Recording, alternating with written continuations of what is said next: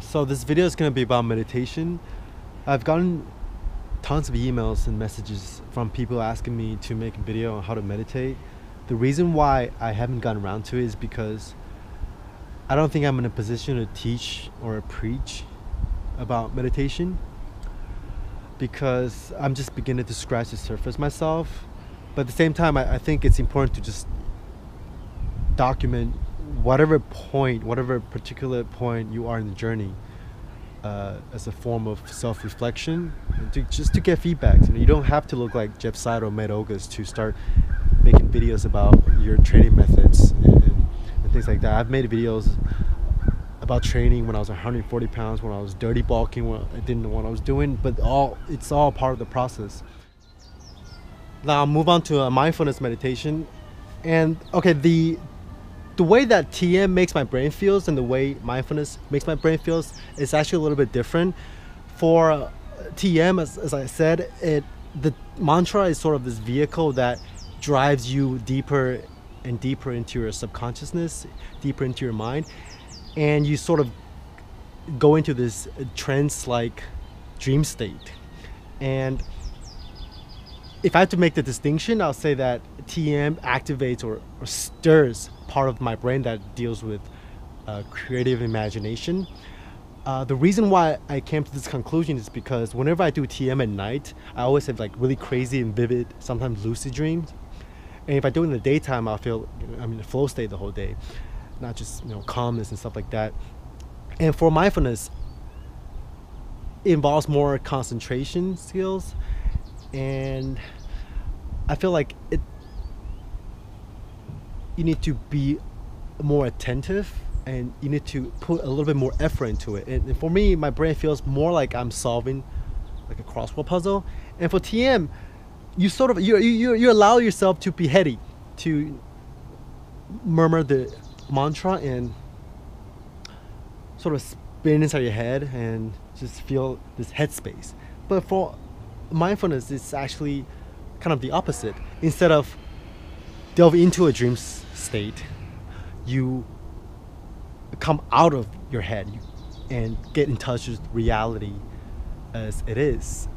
Mindfulness meditation is simply about being aware of whatever that is arising out through your consciousness.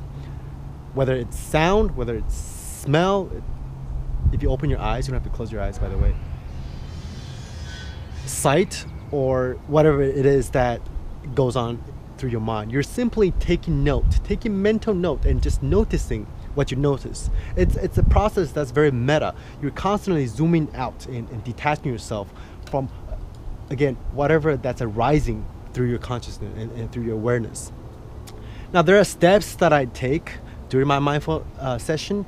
Those steps are not necessary. They're not rules. They help me sort of delve into my session easier. Sort of like warming up and step by step going into the max effort squat. Everybody has a different order of things that they do to feel comfortable, whatever it feels more natural to you. But those are the steps that I take. The first thing that I do is I just sit comfortably.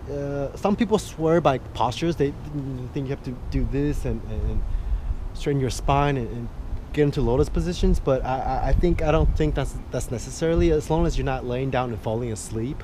Some people do it laying down, actually, if you have back problems, but I do find it a lot more, I can get into it a lot easier if I just sit on a chair with my back against it. Whatever comes naturally to you. The thing about meditation is that whatever feels natural, whatever feels easy, that's the way you should go for.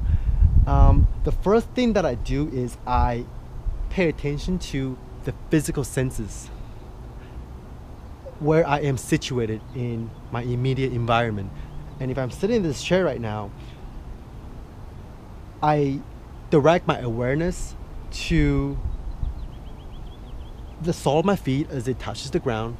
I pay attention. I become mindful of how my feet feels against the ground, or if my hands are on this chair here, I would be mindful and be aware of how my hand feels against this metal handle here. and my butt is, pressing against the cushion of the chair, and I just sort of scan my body throughout. The next thing that I become aware of is the sound that's arising through my awareness. So if I'm sitting here in my yard, I can hear birds chirping, I can hear the wind blowing, I can feel my neighbor over there next door cutting his grass. So all that becomes part of my meditation. And what you do is you simply listen. By listening, I don't mean like a deliberate effort of really trying to hear each and every sound that comes into you. Just sit back and let the sound come to you. And after sitting here for a while, I would start to feel like the line, the separation between me, myself, and the world becoming thinner and thinner. And that is really sort of the basics of a mindfulness meditation, is that you're trying to dissolve boundaries. You're trying to erase dualities and dichotomies.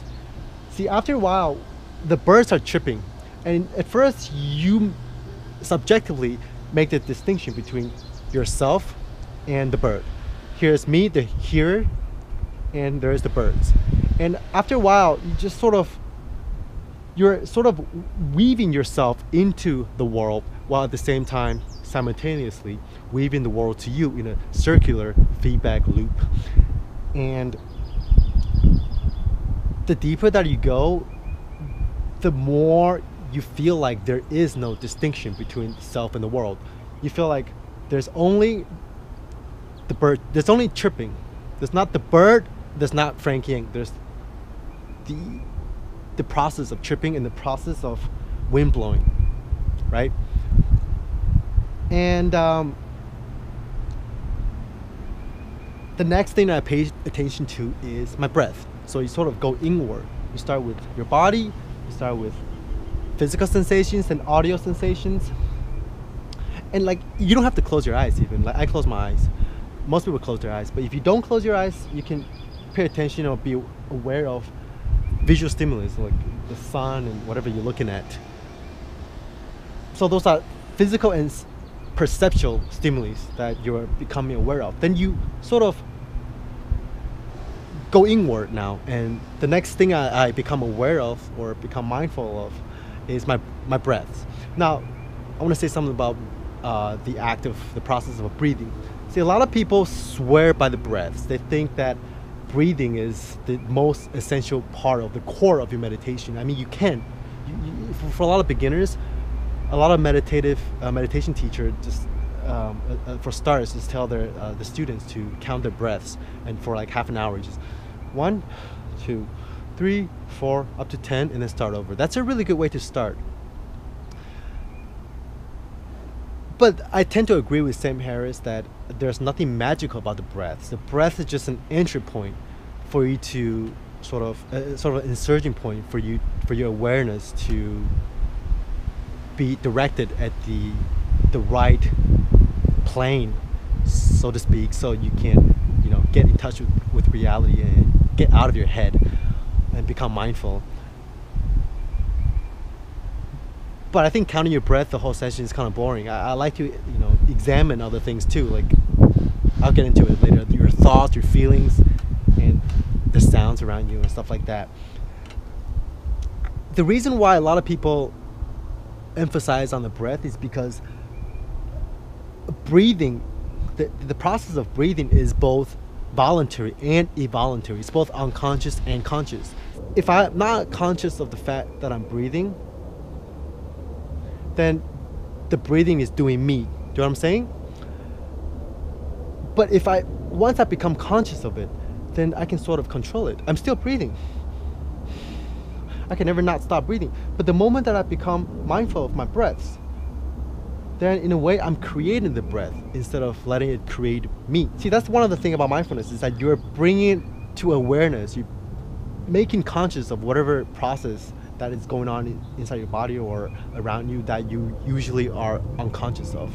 So what I like to do when I cover my breath with awareness is just to pay attention to that gap between the exhale and the inhale, and really focus on the length of the breath. How long is this breath, this inhale versus the exhale? How is this particular breath that I take different from the next one? Because every breath you take is different, but you don't notice it.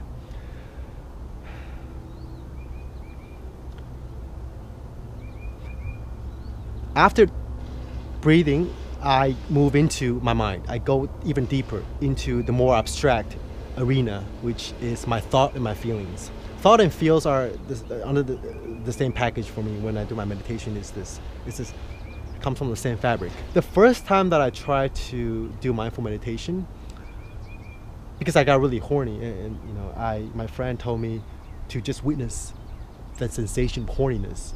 And once you witness that, instead of you being the horniness itself, being controlled by the urge, you're detaching yourself from that feeling, and you're in that space where the real you, or aka truth, is activated.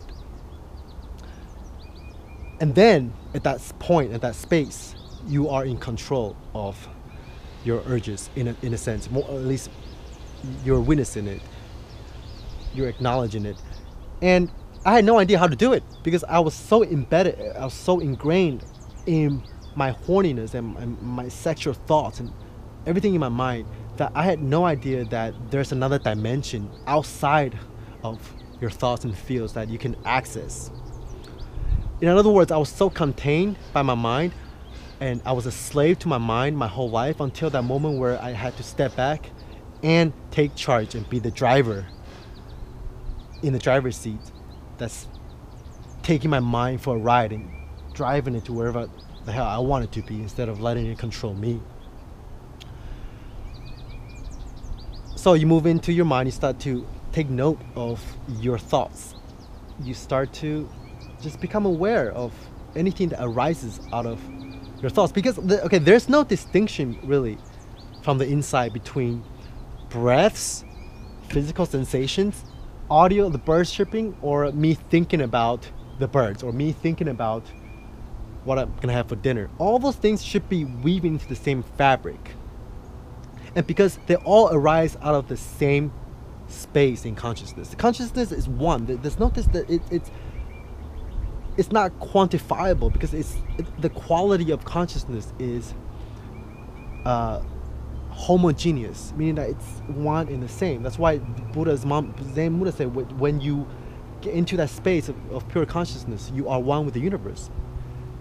So from the perspective of your consciousness, everything arises in the same space, and if you can wrap your head around that, you're in a good position to mindfully meditate. Now, the key thing here is, just like TM, the two kind of meditation overlaps. I don't want to make a huge distinction between the two. Sometimes I mix them together, but some people don't think you should do that. Some people swear by methods, but meditation is very subjective. You should test it out, and however you feel like it's comfortable to you, whatever is working for you, it's a process of trial and error for you. It's for you to find out about how your mind works and who you are in a sense. So, but for me, the similarity, the overlapping point is that you should never try to change anything or suppress anything. You should accept things as they are. All you're doing in mindful meditation is just becoming aware. You're taking mental notes. You're noticing things, becoming aware, without trying to change things or suppress things. For a TM, it's going back to a mantra no matter what happens, right? And the funny thing about this process is that you're beginning to notice that the awareness, let's say you're really bored and okay, I can't even stand it, I don't want to meditate anymore, but the awareness of boredom is not the same as the feeling of boredom itself. The feeling that you have of, oh, I'm bored, I'm horny, that's not quote unquote the real you.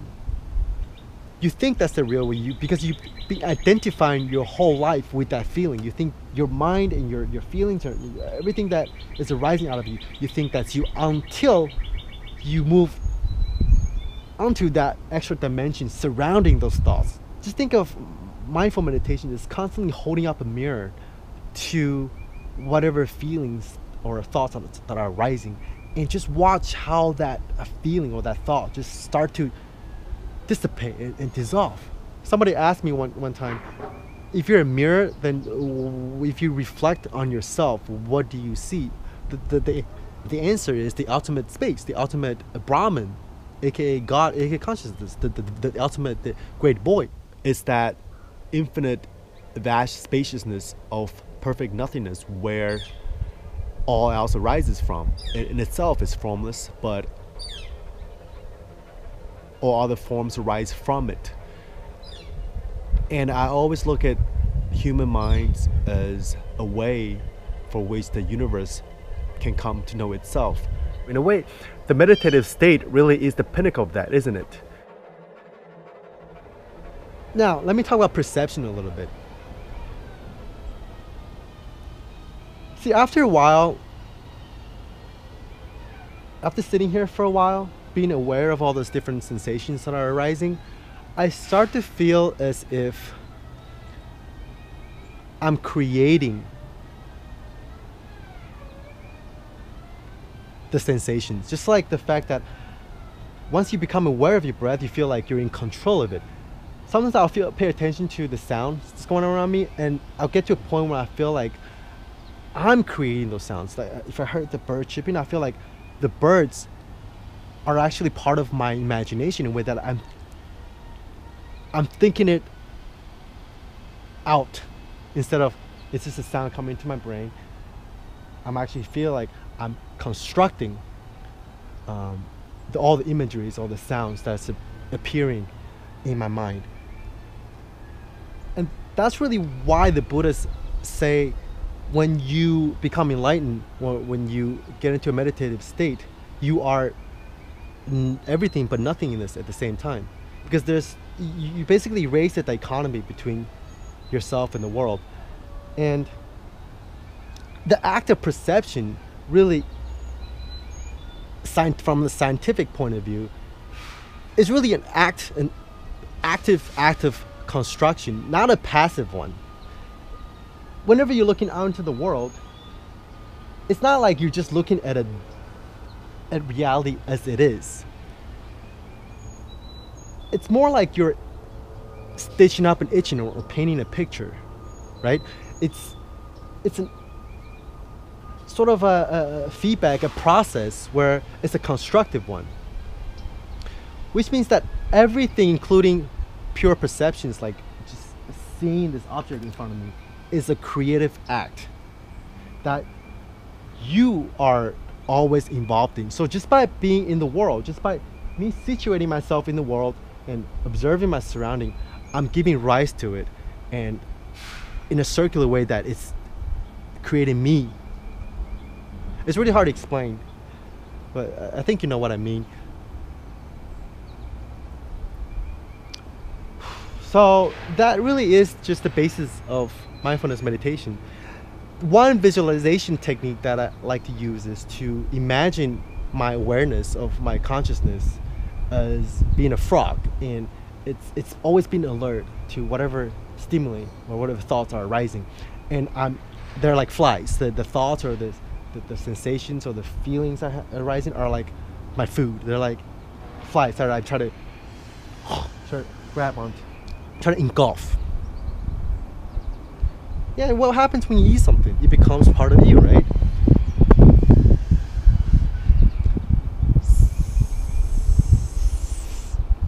And the thing about mindful meditation is that it should be done actively, even when you're not meditating. See, this is the problem that I'm trying to work on right now for myself. Is that I will sit down and meditate for usually half an hour to an hour.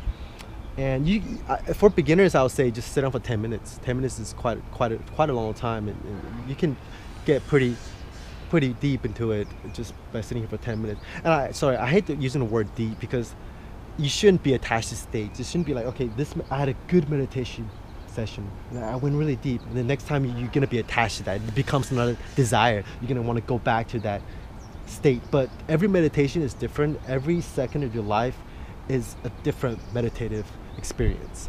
So you shouldn't say the word, use the word deep or whatever to describe to sort of judge your meditation state, because there is no such thing as a good meditator or a good meditative session. Anyways, so what I mean is that if you can't carry over your meditation to real life, then it's pretty much pointless. So like I'll be sitting here, I'll feel like, okay, I meditated, and then when I go on to the real world and interact with my environment real time, I'll feel like I go back to my old thinking patterns again. And that's the thing I'm trying to work on right now. And one fable that I came across recently that really helped me is this. There's a Zen master that said there are 6 billion distinct moments in time where each moment is an invitation or an opportunity for you to change your life around. And he said that the number doesn't really matter. I don't know what the exact number is, but the message is the same. Even in a snap of a finger, he said, there are 64 little moments. Just something as quick as a snap of a finger. There are 64 nano moments where you can wake yourself up from. So that's why people, tell you to snap out of it and they snap your finger. Every time I lost track, I would think about this and I would, boom, feel refreshed. I would sort of realign myself again to the truth. Now, see, this is a really powerful analogy because thinking, now, let me take a note, make a mental note about thinking before I go on. Thinking is not bad in and of itself. It's the judgment or the labels that you put on thinking that's bad. It's the fact that you're not aware of the fact that you're thinking that is quote unquote bad. I think the mind is every human being's ultimate choice of drug. People are addicted to thinking, especially thinking about negative thoughts or thoughts that are just completely bullshit or useless. Thinking about the past, about the future, none of that is real. And we go into this cycle of thought where you spiral inwardly into this act of, almost like an act of debauchery. It's almost like sometimes when I'm thinking, I would feel like I'm actually binging on alcohol or eating junk food or watching porn, because it's just as addictive and just as destructive. But unlike physical endeavors like eating pizza where you can actually get fat, or you should fuck a girl without a condom, oh shit, this is the moment I can wake up from. I can change my life now, but boom, you fucked. You already caught AIDS. But with thoughts, they're by nature immaterial. So you can, at any given moment, sort of give your mind a clean, a fresh slate and pick up right when you left off. So, see, every time I do this, I'll be thinking, boom, I'm thinking. Just that acknowledgement of the fact that you're thinking immediately puts you into that, eject you out from this container of yourself into that space of holiness. And I would literally, whenever I do this, feel an electric shock running through my body, and my world suddenly becomes brighter and more clear. It's amazing. And what is enlightenment? That's the ultimate question, right? Because you can't talk about meditation without associating to enlightenment. Maybe there's a permanent state of being enlightened that is so distinct that it really, literally makes a difference between darkness and flipping on a light switch. Maybe. But if you look at enlightenment as something that's like a godly goal that's up there, high up in the mountains, that you actually have to renounce the world and climb up to grab after meditating for 20 years in a cave, then you will never get it. Because that mindset, that obsessive mindset about making enlightenment something that's so grand to it, actually is anti-enlightenment itself. So it's a paradox. It just becomes another egoic desire, another quote unquote goal. What I've becoming to view enlightenment is that it's a moment by moment process of renewal, of detachment, of just becoming aware moment by moment. And I think it's every human being's birthright to be enlightened. I think everybody is born in a way enlightened. Babies are enlightened because there is no concepts that is trapping their minds. There's no dichotomy, there's no duality inside a baby. The baby flows seamlessly within its environment, just like animals do. um, so I think every moment is there for you to grab onto that jewel inside you. So enlightenment is more like stripping away, isn't it? Like subtracting. You're stripping away all this bullshit until the core self comes out. And that core self is, the good news is that it's inside each one of us already. You just have to be aware moment by moment to at least, if not attain it permanently, at least align yourself onto the right path. You don't get it somewhere 10 years, 15 years down the line like all the goals. You can get it right here in the here and now. I don't know, maybe those little moments